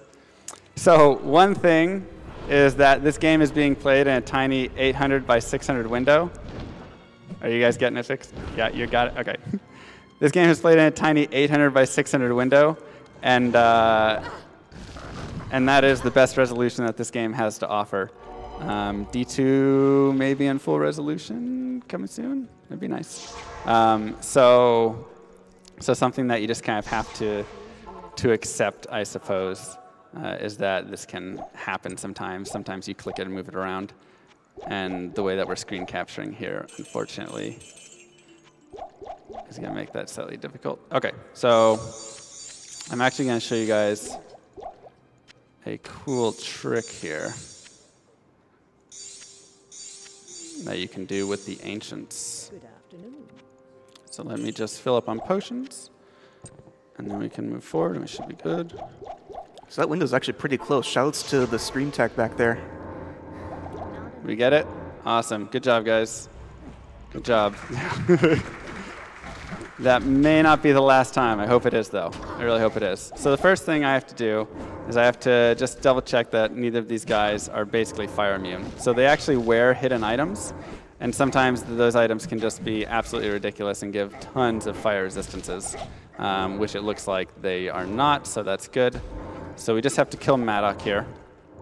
And what I'm actually going to be doing is I'm going to be overwriting the whirlwind ability that you're seeing on Talik right there. And the reason is because that can sometimes one-shot you and do a lot of damage, and that's not fun at all. So what I have to do first is I have to drop the drop 4 potions on the ground with the cube, and then the next fire blast that I deal has to hit right there. Okay, that hits Talik. And then I have to swap the game, or swap my keyboard over into the German keyboard set, because Diablo's German game means devil. And then I have to type out the following 10.894. And having done that, it should be good. And he should no longer be whirlwinding us. So, works out really nicely. Okay, all right, we got to be careful on that regard. They do a lot of damage right now. And that's not actually true, though. There's no setups. I told you, there's nothing cool in this game. I try and make stuff cool because, you know, you just run around and it's the same stuff. Yeah, basically, if you stand right here, he just won't whirlwind off the edge. So, it's an unfortunate attempt at making something seem a little bit cooler than it is. But there are a couple of pathing glitches that you can do. It's nothing that you use in a normal run. Here I just want to group them up so my Fire Blast will hit both of them, which it does. But it's something that I want to have, like, in the Hell run and stuff, having the pathing is really important. Because someone like a sorceress or whatever needs to put one of the characters in a specific position and then kind of move forward from there. And let me verify. Okay. So now I'm just going to be running around. This is similar to the catacombs in that I have no clue in which direction I need to run. So I'm just going to do random exploration. So if you want to do a couple donations while I'm running here, go ahead. We have an anonymous $200 donation. Really enjoying the Diablo 2 run. It's a game I probably have played more than any other in my life. Assassin was my favorite class too. Keep up the good work. We have $125 from Fishki. Go Llama. Hype. Hype. Ooh, jeez. We have $150 from Karma Z. Had to donate during my favorite game of all time. Keep it up, GDQ. One of my favorite events of the year, every year. Never ceases to amaze me with all of the incredible content. Yeah, there have been a lot of really cool runs at SGDQ so far, and definitely a shout out to all of the runners who have been here and who have put on such great runs and had such great commentary. I have had a blast being here, and then a shout out, of course, to all the staff as well who have run such a great event. But I've had a really good time. It's been super cool to watch all the runs, per usual. Every year never really lets me down. So at this point, I am just looking for, this is another map that I'm going to run in this clockwise manner, and that should get me to the path right there, instead of getting me to the waypoint, which I would need if I was continuing in a Hell run, but since we're not, I'm not going to go ahead and get that. And the reason is just because I know that the exit is going to spawn to the right of the path that I'm going to be going down, right, towards level 3. I need to be a little careful here, because those Death Lords, if there's any monster in the game that looks like it's going to kill you and will kill you really easily, like it matches its look, it's definitely the Death Lord. They do a lot of damage, and they build up frenzy charges whenever they hit you, and then they're faster and they hit faster. And getting caught in a pack of those can be pretty instant death. So we spawn that monster group down here, and we just want to get away from them, if possible. So I'm heading now towards the throne. Looks like we should have it right over here. And this is going to be where I'm just going to go off, face against Baal, or face the waves of his minions first. And hopefully there's not any, or not a lot of stuff inside the throne. This is another place that, oh, okay, that's fun. That you can get sort of packs like this, and it can make runs take a little bit more time. Other times the throne can be completely empty, and you can save a minute or something like that. So we'll kind of see as we progress in if it's too bad. Not looking too terrible right now. A few Death Lords. And just kill this guy right here, and I think we should be good. Yeah, okay. So once again, now I'm going to have to go back and resurrect my mercenary, and he's going to be useful for that first group. And then after that, we'll see how long he can make it. Maybe he'll last to Diablo or something, or to Baal, right? Maybe. Probably not. We have $200 from Jackson. Mr. Llama, really good run so far. Finished strong. All the love from Papa Jackson. Thanks, Papa Jackson. So one thing to note right there is you note that I'm standing right next to him. And the reason for that is because if you stand right on top of him right there, he actually won't resurrect the rest of his minions. So he can resurrect any of those dudes that just died. So by standing on top of him, he'll actually try and melee you instead. And that can kind of like save you from some time. Additionally, he won't move around, and your mercenary generally stops and hits more. Whenever you're moving around, a lot of times your mercenary will start to like go on long walks like that, and during that time, he's not going to be attacking anything. So it's really beneficial to not have to deal with that stuff and just stand right next to him. And then you just have to be careful because he does do a little bit of damage, and being fire enchanted, rip merc. Being fire enchanted, he does do a exploding shot when he dies. So that's why I stepped away in that final frame that he was going to blow up, so that way I wouldn't take the extra damage. So same idea, dropping 2 traps down and then fire blasting is generally going to be the best manner for dealing with all of these monsters here. So the good news is I haven't died yet this run, which has really been beneficial. And oh, all right, cool. Well, no. So what I'm going to go ahead and do here is I'm going to be luring out these monsters. And once again, I talked about the monsters stay on a leash. They like to stay next to their boss. So I have to make sure that that boss has always got me in sights and it's going to be close enough, and that I die at just the right time. Get a little bit further out. Okay, that should be good. Okay. And that I also have enough scrolls of TP, because once again, this is a great place to go ahead and pop in and go, oops, I'm out of teleport scrolls, and then your run is gone. I actually threw away a record run. It was like a year ago or something, so it was a long time ago, by doing that, and that was the worst. So once again, I'll just drag these monsters, and the way this works is, with Baal, all he cares is that you're out of the throne room. That's it. As long as you're out of the throne room, or you drag his monsters out, he's like, all right, well, I guess he killed them. Out of sight, out of mind, I guess, sort of thing. So you don't really have to worry about anything else there. You just have to drag those away. So the first 3 waves are easy enough to kill, plus they're a little hard to drag anyways. But those last 2 waves, it's pretty simple to just do a quick drag. So timer will stop on Baal kill, but it's going to be a little bit. So if you want to read a couple donations here, go ahead. We have $20 from McGuire72. Speedrunning reinvigorated my love for Diablo 2, a game nearly 20 years old that I played endlessly in my adolescence. Shout out to Mr. Llama, Teo, and all the other awesome Diablo 2 speedrunners, and GDQ for spearheading this amazing event I get to look forward to twice a year. Donation goes to Runner's Choice. Oh my gosh. All right, so Baal likes to be annoying and spawn a clone sometimes. And this is a really bad place for that clone to be spawned as well. I wish that he would move out a little bit further. So I'll stick in here for a little bit maybe and fight this Bale, and then maybe I'll move out at some point. So you can actually tell the difference between the two. If you look at their names, it's very subtle. It's very subtle, but if you look at their names, the demon below, oh my gosh. All right, yeah, we'll do this really quick.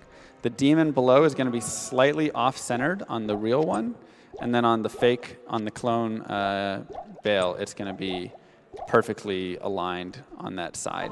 So if you look at just where that demon is, because like right now I don't know which one it is. Okay, so the real one is the one on the left here. Right, you can see the demon in his name shift. So it's the one that has demon in the middle.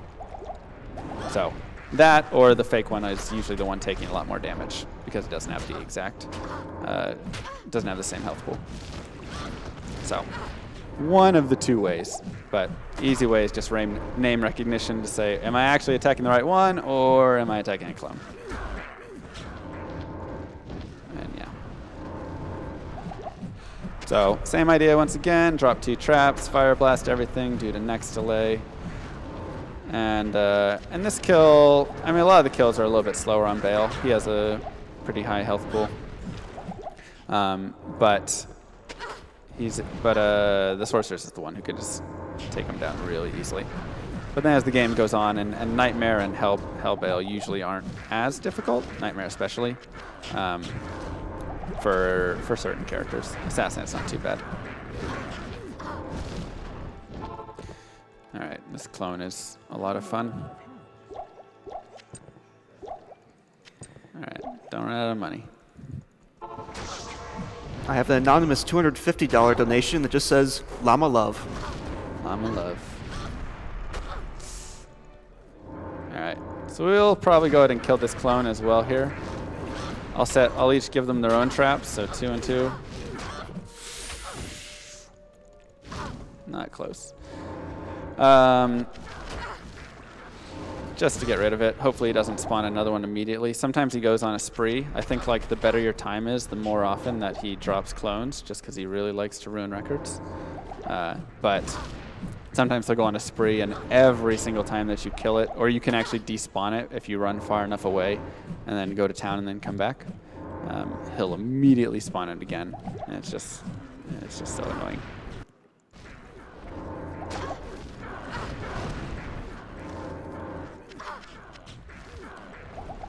And I guess at this point we can close the save, leave Kane. I'm guessing that we're saving him. We are indeed saving him with over $7,000 donated to that particular incentive. Wow.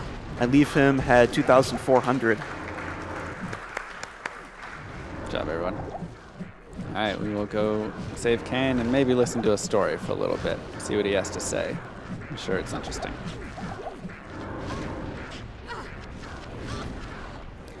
We have $150 from Durlag. Had to donate during Diablo 2, one of the best dungeon grinders of all time. Love the chainmail, by the way. Thank you. No more town visits, just die. All right, get ready. Soon. Time.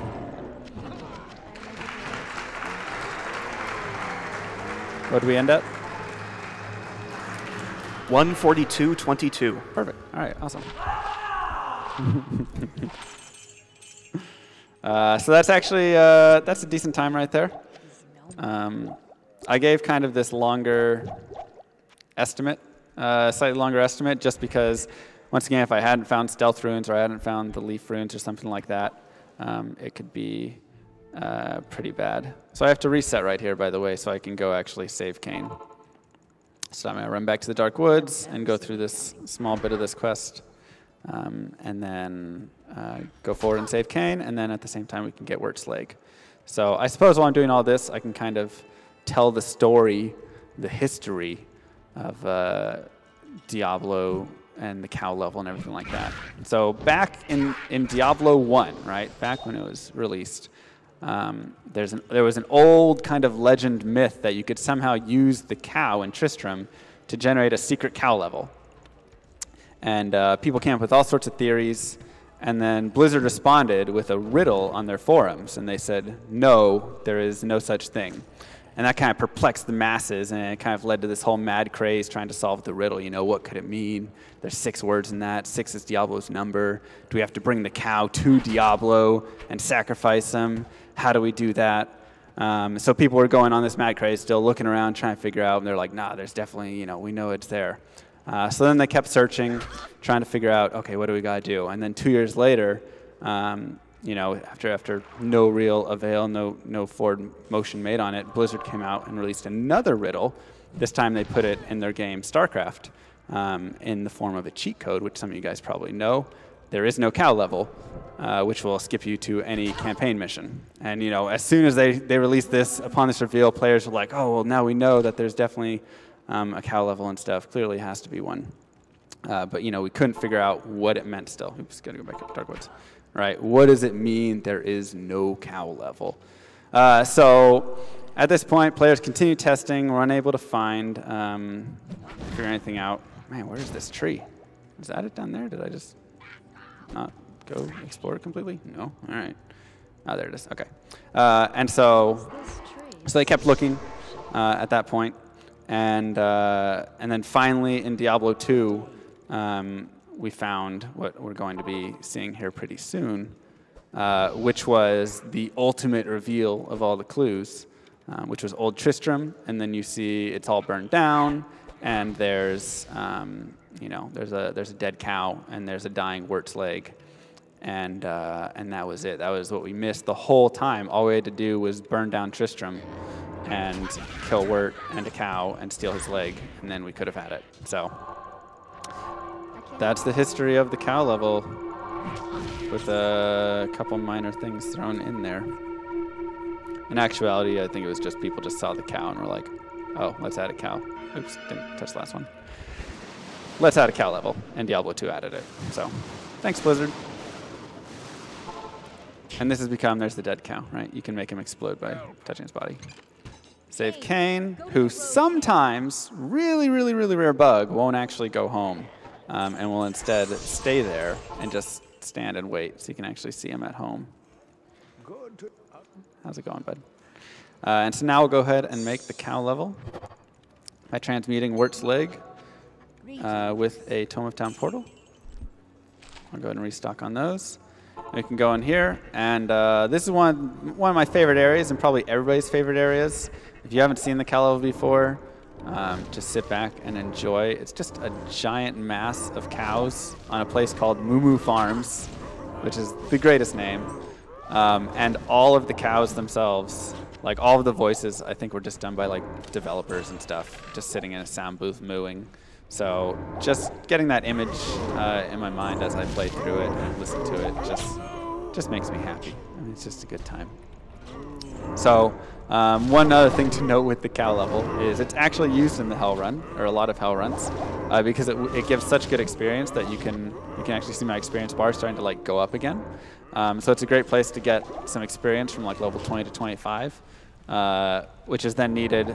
At that point, the level penalty for the below level actually turns off. So at that point, you no longer have to worry about killing monsters too high of level and losing experience for them. Which you do have to worry about, you know, all the way up until it.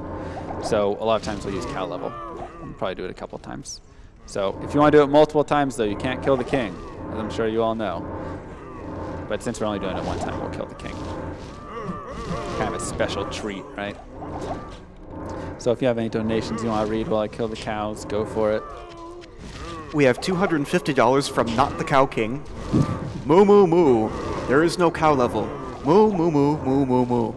Donating to an amusing cause. Oh, jeez. Moo need to runner's choice.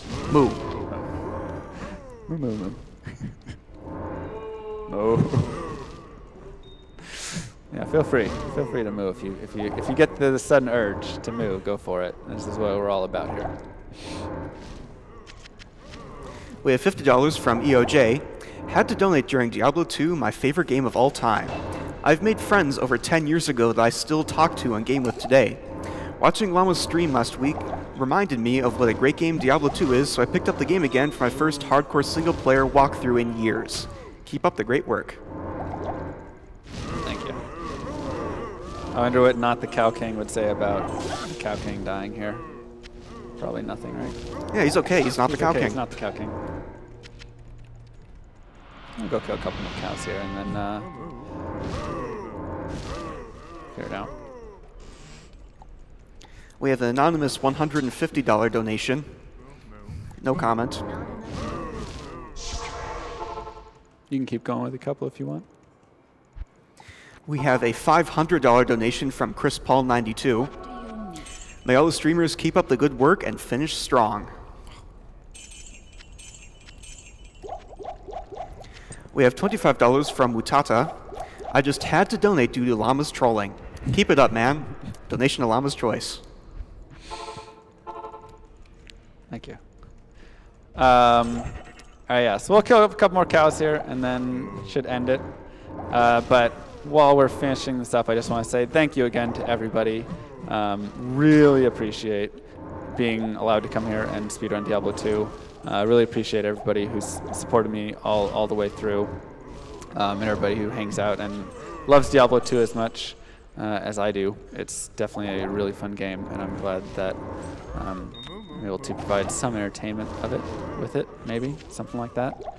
And then shout out, of course, to everybody who's been donating, and to, once again, such a great cause, Doctors Without Borders. Just absolutely awesome. So really do appreciate that. And just want to say thanks. And with that, I think we've cleared the cow level. So that will be the end of Diablo 2.